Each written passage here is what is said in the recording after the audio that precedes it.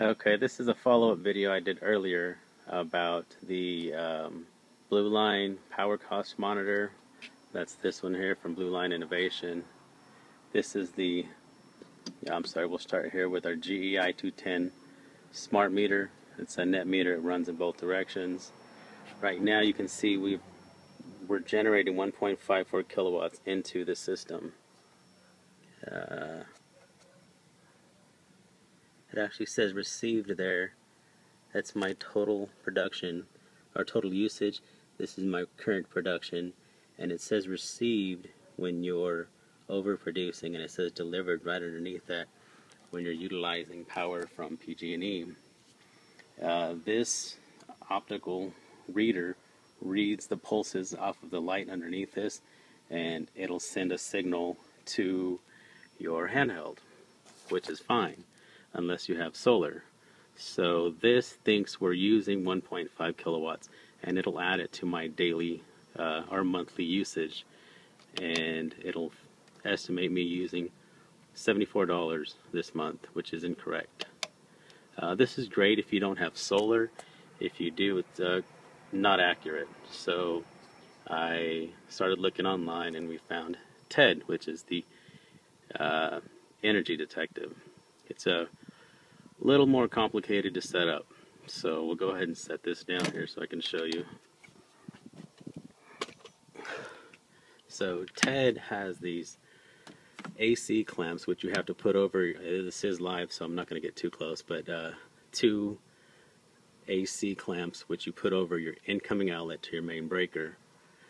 That then transfers the information to this little measuring transferring unit, and it sends the information through these wires onto this breaker, which goes to my kitchen. There's the black wire there, which is the data wire. The white wire in the background there is to the neutral, and there's a red wire which we just have capped off because it's not in use right now. So this will send information to a gateway I have plugged into my network. It uploads the information over the web. It'll also upload it to a little handheld I have in my kitchen. So this is what we're producing right now. It comes with 3 MTUs. This is the Ted5000 I believe.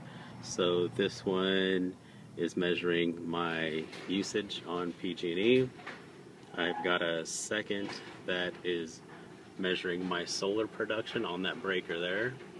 That's that guy there. Oops, that guy right there.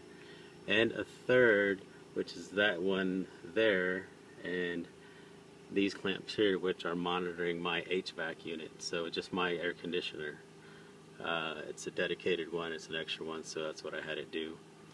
The first and the third will measure power utilized, and the second will measure power generated by the solar panels. So this tells us our recent usage right now. We're generating 1.3. Scroll through it. So we haven't really used anything this month. We've actually overproduced. Monthly projection is negative 449. So I'm going to overproduce this month, which is cool, and I won't have a bill.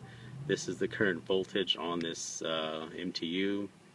Today we've got, negative 0.56.